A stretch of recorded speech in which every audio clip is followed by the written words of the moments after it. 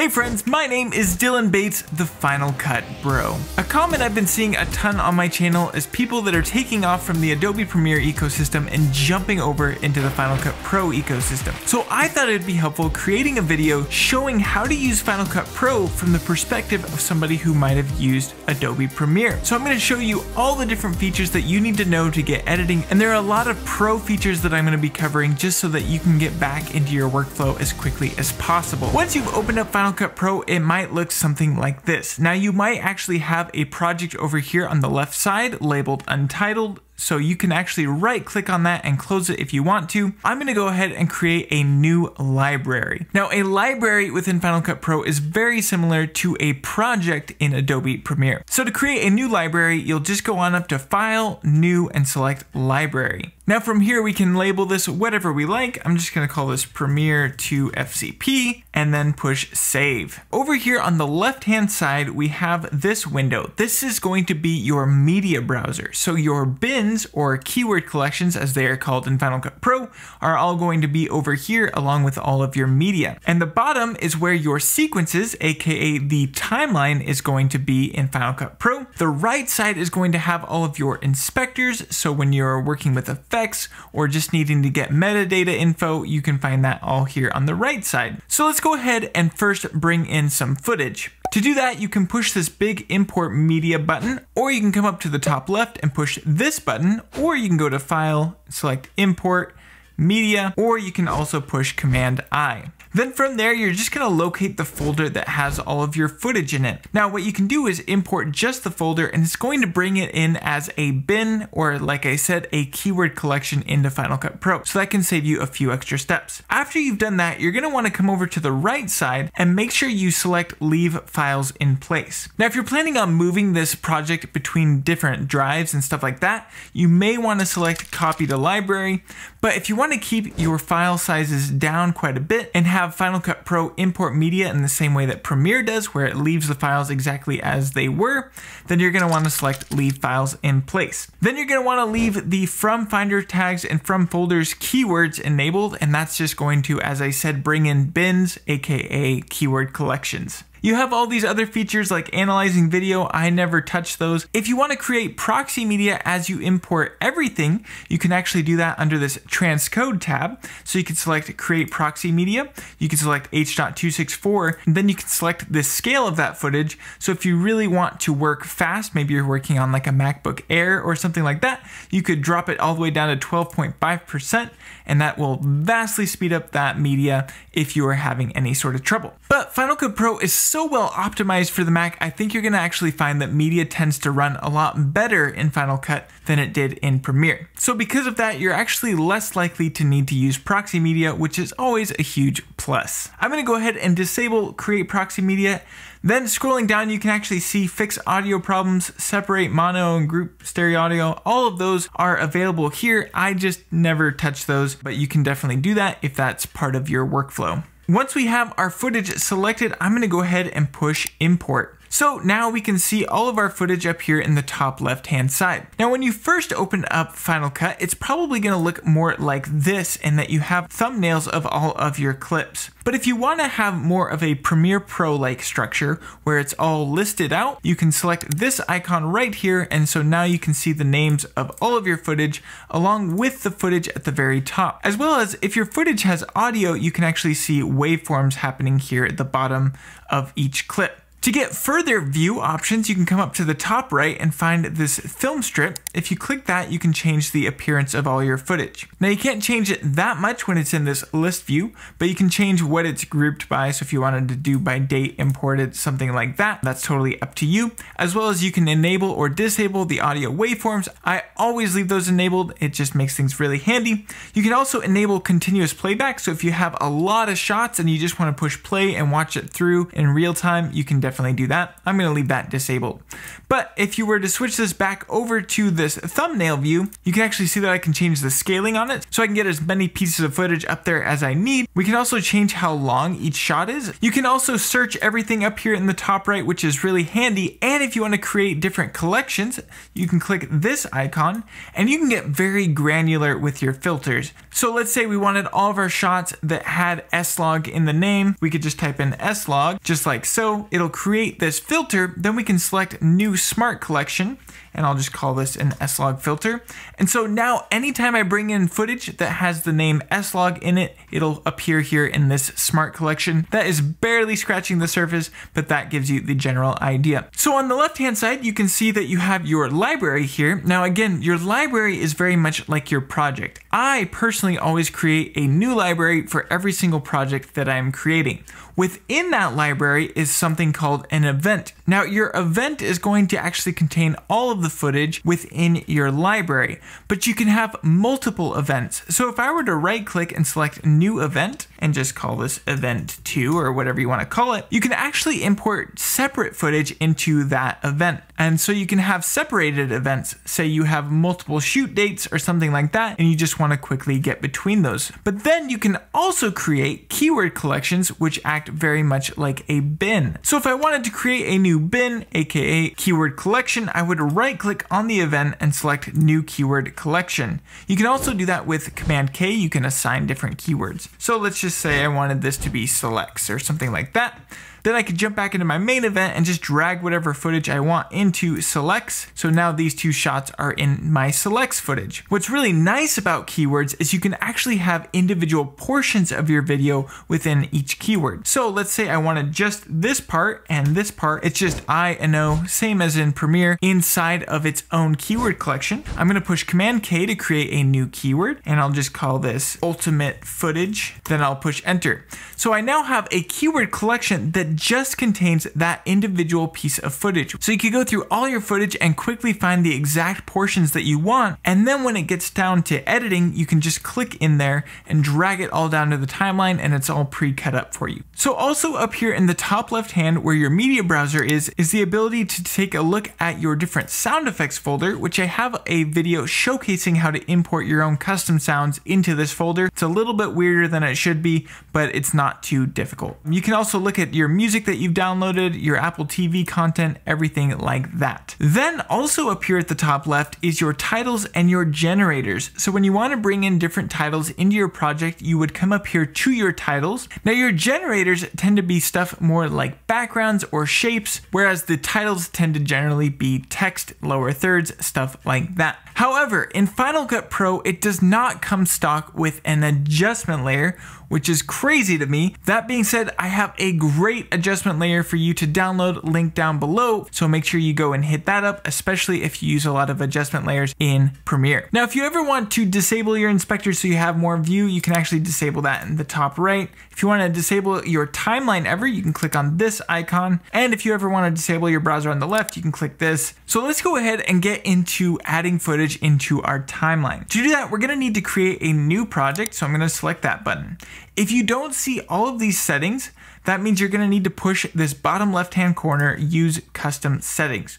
However, if you don't know the settings that you want to use and you just want to use whatever you happen to film in, then you can just leave it as automatic, and it's going to create the timeline based off of whatever the first piece of footage is that you drop in the timeline. But I'm going to go ahead and use custom settings. We're going to set this to 1080p at 2398, and we're going to leave the rendering at Apple ProRes 422. That's going to give you the best rendering speeds and the best quality. You also have your audio settings down here at the bottom for stereo, surround, and you can go all the way up to 192 kilohertz, totally up to you. I'm going to go ahead and rename this project, so I'm going to just call this Premiere to FCP. Then I'm going to leave this in the current event, so that means it's going to save this timeline / sequence within that original event that I had. So I'm going to push OK. You can see here at the top there is this timeline. So to bring footage into the timeline is very simple. All you need to do is click and drag and you can bring that down onto the timeline. You can also use these buttons here. So the far left is going to place your piece of footage above the primary timeline. The second button is going to insert it directly on the primary timeline, which is this dark gray area. And that's actually known as the magnetic timeline, which I'll get into in just a moment. And then the third button is going to place this at the very end of the timeline, which is a really great way to just quickly add in your footage. And then the last button is going to overwrite whatever's on the timeline. We'll just overwrite whatever was there,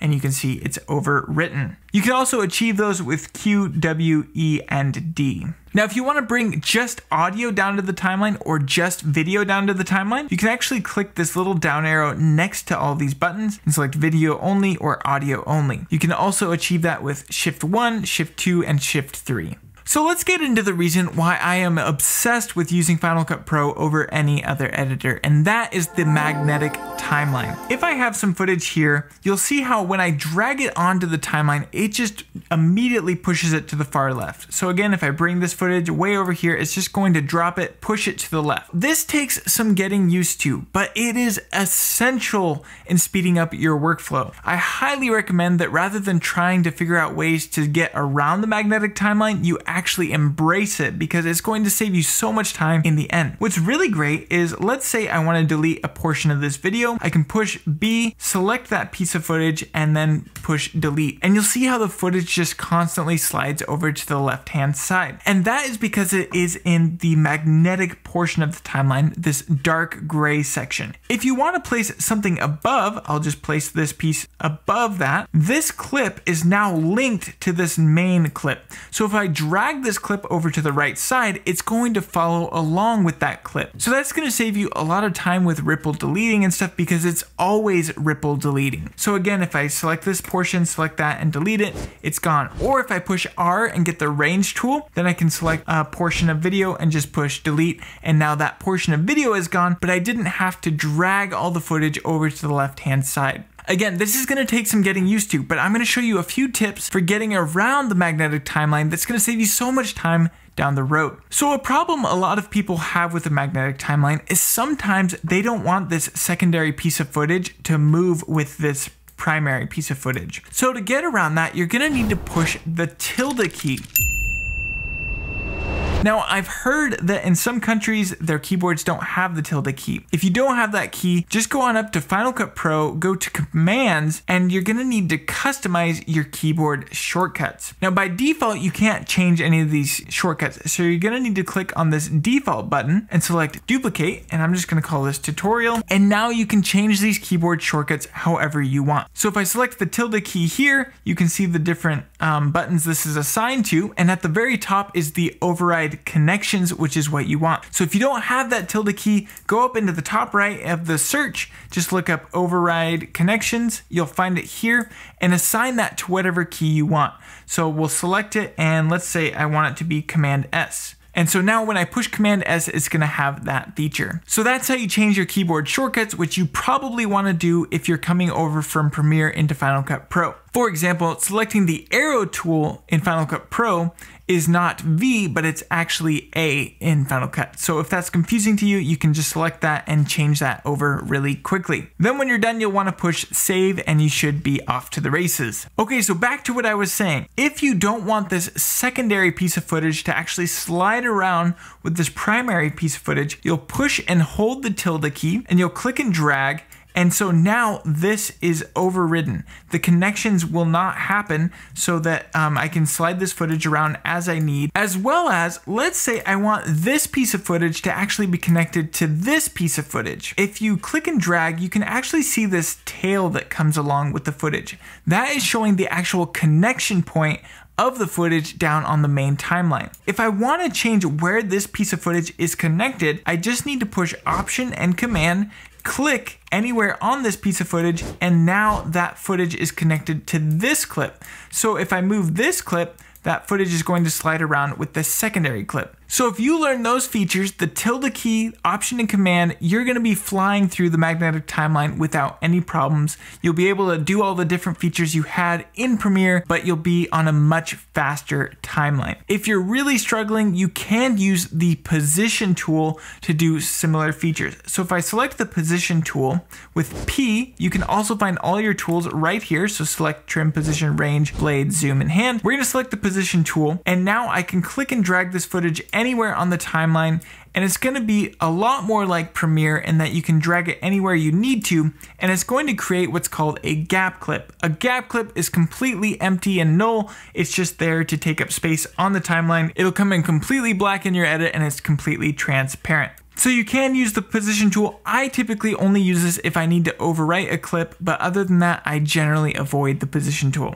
So if you actually want to cut something in Final Cut Pro, you're going to push B, or you can come up here, click on this icon and select the blade tool.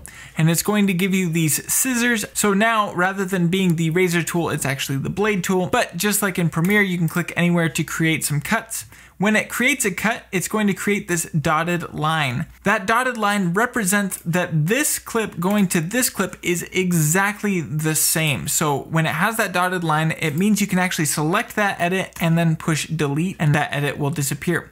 However, if you change things up, let's say I slide this edit over a little bit, it's now going to be a solid line, which means you can no longer select that edit and push delete. That's the absolute basics of working with the magnetic timeline. Now, if you're not particularly fond of how the magnetic timeline looks, maybe you want larger scaling, smaller scaling, you can very easily fix that. If you come over to the right side, you can find this film strip. So we can now change the zoom, which can also be achieved with Command plus and minus. You can change how large the waveforms are. Now, none of my clips really have that large of waveforms, so that doesn't matter. You can change how tall the clips are. Now, the one that's really nice is duplicate ranges. Now, duplicate ranges is going to show you, let's say if I push Option, click and drag, you can see there are these zebra stripes at the top of the clip, and that is indicating that that portion of the clip is already used on the timeline. So if I delete that portion, you can see on this second version that there is no zebra strips happening there, indicating that that is not a duplicate. Now, if you want more of a layer-based setup in Final Cut Pro, you can jump over here to the left and find your index. Now, your index is really great for quickly searching through your timeline if you're looking for a specific clip. You have your search features here. If you've tagged a clip, you can find it here. And then the third option is rolls. Now, rolls lets you organize your footage and your audio really nicely so that you can clearly see on your timeline what you're looking at. So I'm actually going to go ahead and bring in some sound effects. So to do that, I'm just going to search up some sounds. I'm going to just drag them like crazy all over the timeline like so. Okay, so I have some audio clips down on my timeline. If I look over here in the left in the rolls panel, I can actually see that I have dialogue, effects, and music. Now, if you ever want to assign a roll on something, you just need to right click, select assign audio rolls, and then select what type of roll you want. Then here on the left hand side, there is this button called show audio lanes. So I'm going to go ahead and select that. And then now it's going to create these lanes of audio, which is really nice. Without that, say this portion of audio is up here and it's all kind of mixed in together, and it can get really confusing to look at and move around. So with show audio lanes enabled, you can see how the music is in its own lane, the sound effects are in its own lane, and the dialogue tracks are in their own lane. Now, if you want to change the volume on a track, you can come over to the track and you'll find this really faint line going through the entire track. Go ahead and click and drag and you can actually see how loud the volume is throughout the video. Another really nice feature is, let's say you want a certain portion of audio to duck down, you can push Option, click, and that will create a keyframe. And again, you can select a couple spots to create keyframes. Click and drag, and now the volume is going to drop in that specific portion. If the volume is moving a little bit too quickly, just push Command when you're dragging it, and now you can do it by incremental decibels. You can also assign volume levels up here in the top right. Now, if you want to see your levels for your audio, you can come up here next to the time code and click this icon right there. This is going to give you the audio levels that are happening throughout your video. Final Cut Pro does not have the most robust audio system, so you're probably going to need to mix this in something like Pro Tools or Logic, something along those lines. Just be aware of that, but there is a lot of features that you will need. Stuff like equalization, you can come up here to the top right with your audio selected, and you can actually EQ your audio audio as you need. You can select how many bands it has, so if you want to get really granular with that. You also have the ability to enable voice isolation. Now, I'm not going to get into voice isolation that much, but it's actually much more powerful than you would expect. And all you need to do is check that box, drag it up or down, play your audio,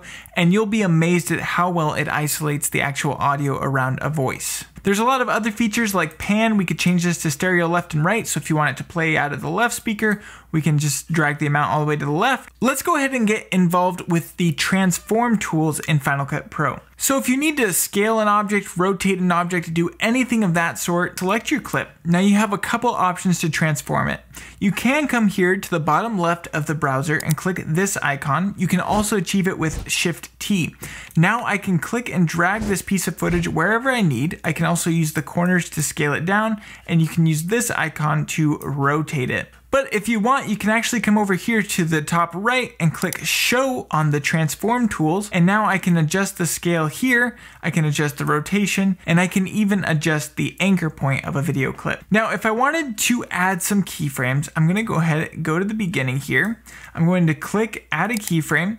I'll move to the end of the clip and then I'll scale it up. So now this clip has this scaling feature happening on it. Now let's say that I'm not particularly happy with the animation. One way you could get rid of keyframes is by clicking this arrow. It'll take you to the keyframe. You can disable it and move back and then readjust the scale.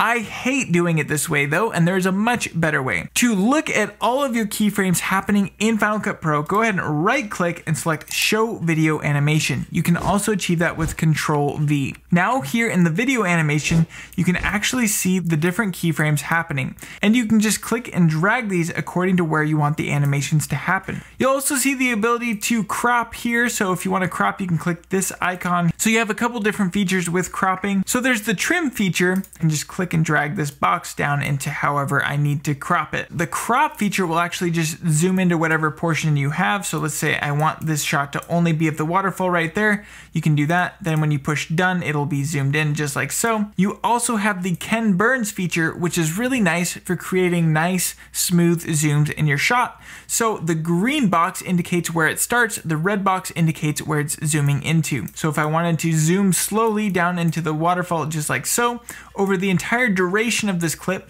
it's going to do that zoom. So I'll push done. I'm going to actually disable all the transform tools so we can see this, and you can see now we have this nice zoom in on the waterfall just like so. Let's say that I hate all of these changes I've done. I'm going to come up here to the top right, click on this down arrow and select reset parameter, and now everything should be reset to how it was originally. So that's something important to know about Final Cut Pro is sometimes an icon's not apparent, just like the hide here. It's not visible until you mouse over it. So if you think there should be something there, maybe try mousing over it and maybe it will appear. So as well as this video panel having the transform tools, it also has your opacity and it also has your blend modes. But what also can be achieved in the video inspector is working with all of your effects. If you want to apply an effect to a clip, come down here to the right side and click on this effects button. You can also achieve that with Command 5. Now all your effects will be categorized here on the left side, and you're going to find both your video effects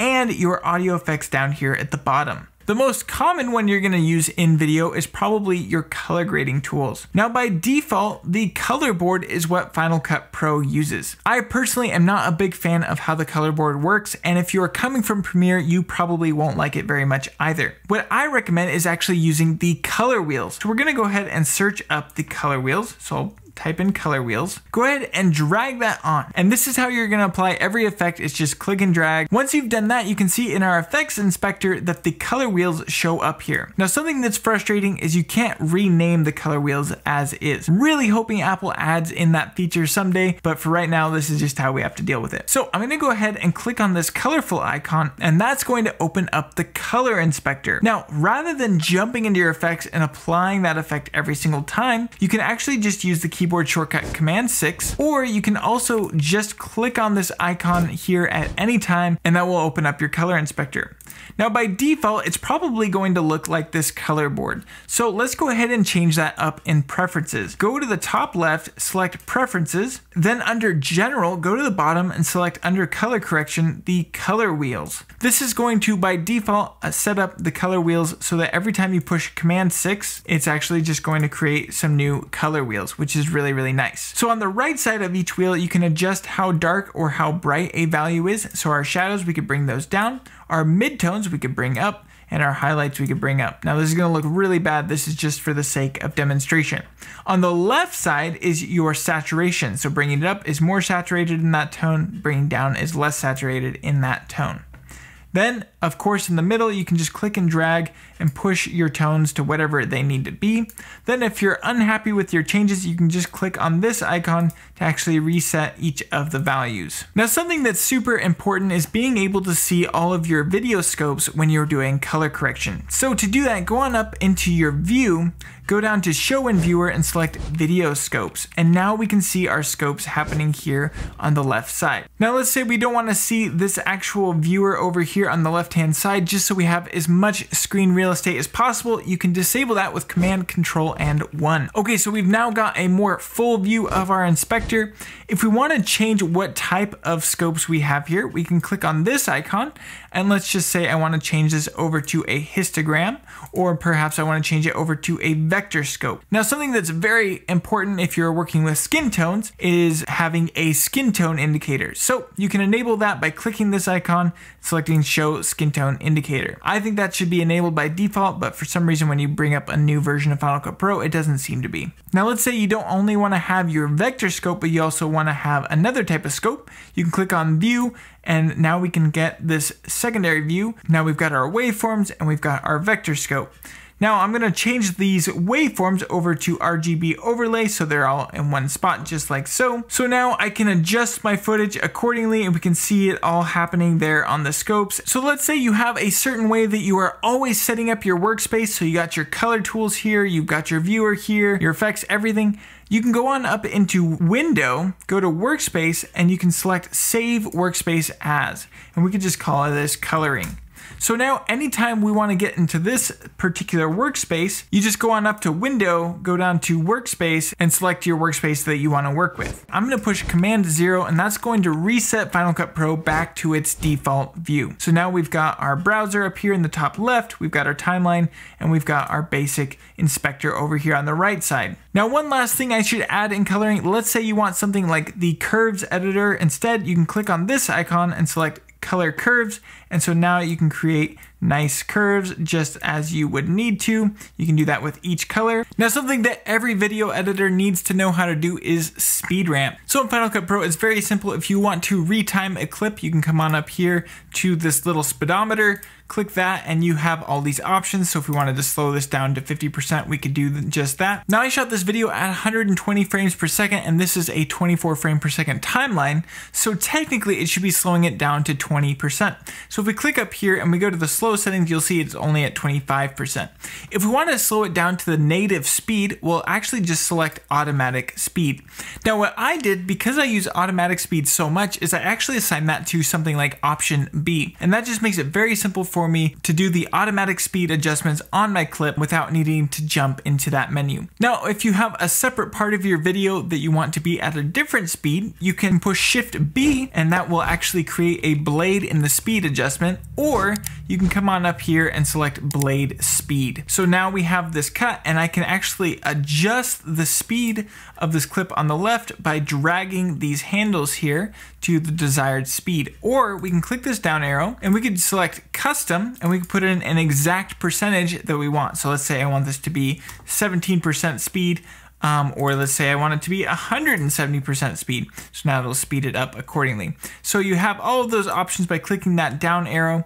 You can also select fast or slow options here, or just normal. There's a ton of functionality there. If you want to adjust the duration of your speed ramp, that's where these gray handles come in. So if you drag these out, it's going to take this long for the clip to go from normal speed down to the full 20%. So you can adjust your speed ramps just like that. If you want to adjust the actual actual position where your speed ramp takes place, go ahead and just double click on that handle and click edit source frame.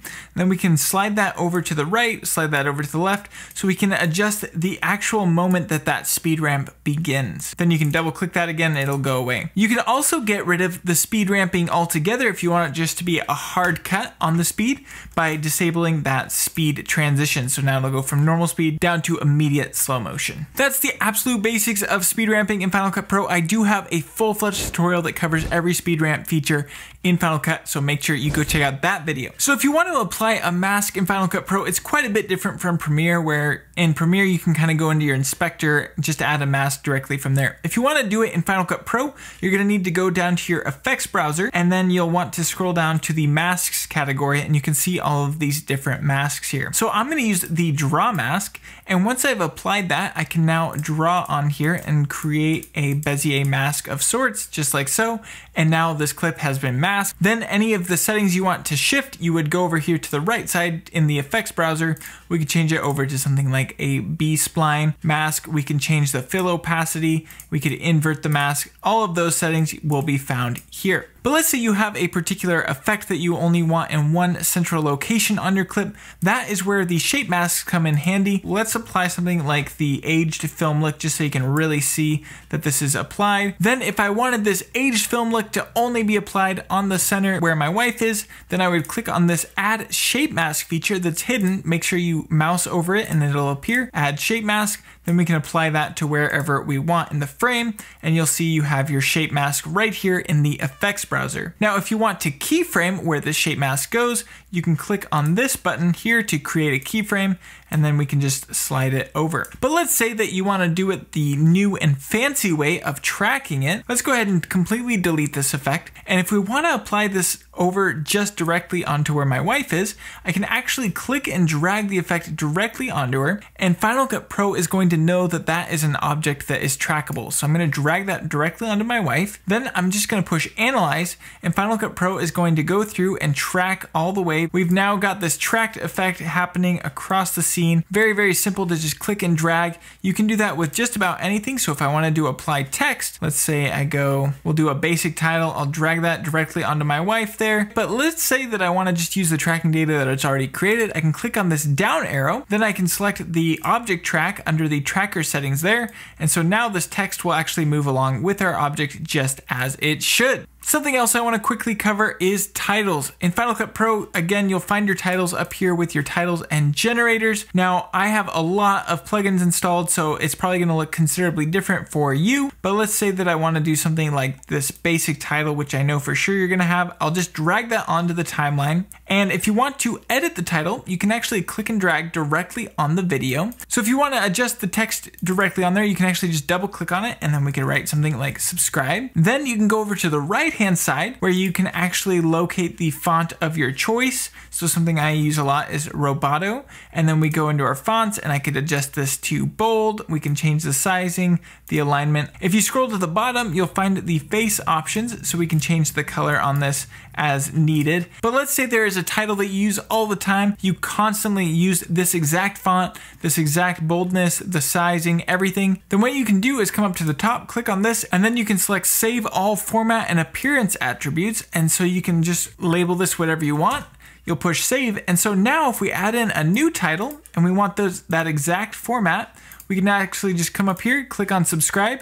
And so now it's got that gold text. It's got the same font size, same font, everything. So we just need to write in whatever we want. Okay, so something that's really common in Premiere is the nesting of clips. In Final Cut Pro, that is called a compound clip. So to create a nested clip, aka a compound clip, select the clips that you want to be in that clip, right click and select new compound clip and push OK.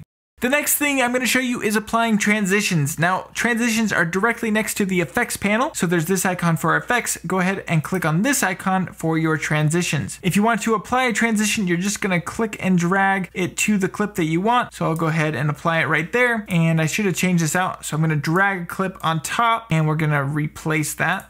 Okay, so now we have the transition happening between these two clips. If you want to change the duration of a transition, you just click and drag on this edge and adjust it accordingly. If you want to change the position of the transition, you can click on this icon here and drag it left and right.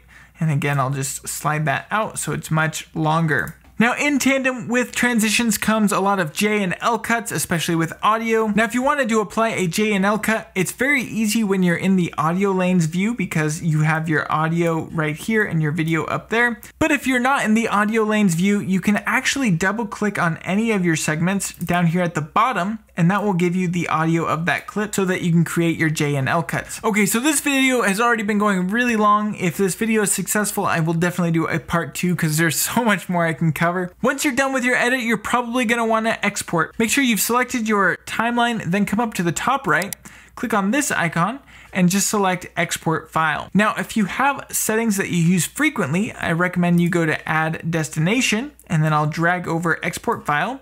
I can rename this to custom or whatever you want to call it. Then I can make my changes. So let's say I always want it to have video and audio, and I want the video codec to always be H.264. Final Cut Pro's export system is far from as robust as the one that's built into Premiere, but you can pick up Compressor for 50 bucks. It's very, very robust in all of its export options. So I'm usually using H.264, or I'm generally using Apple devices 4K, and that is because it gets processed very, very quickly on YouTube, so that is a huge plus. And finally, if you're doing a very professional export, you need the maximum quality, then I recommend that you do Apple ProRes 422, and that is going to export very, very quickly out of Final Cut Pro. So again, when you want to export, you just go up to the top right, you select the format you want. You can go through your settings here. You can go to the rolls, and if you want a multi-track, you can actually change it to a multi-track format here, which is really handy if you're using the rolls feature. Then you can go to next, save it as whatever you want, and you should see here in the bottom right, it gives you a rough estimate of the size of the file. Then you'll just go ahead, export it, and you should be set. So that is a broad overview of how a Premiere Pro user might use Final Cut Pro. I really hope this was helpful to you, both to people that are using Premiere, jumping to Final Cut Pro, and to maybe new users of Final Cut Pro in general.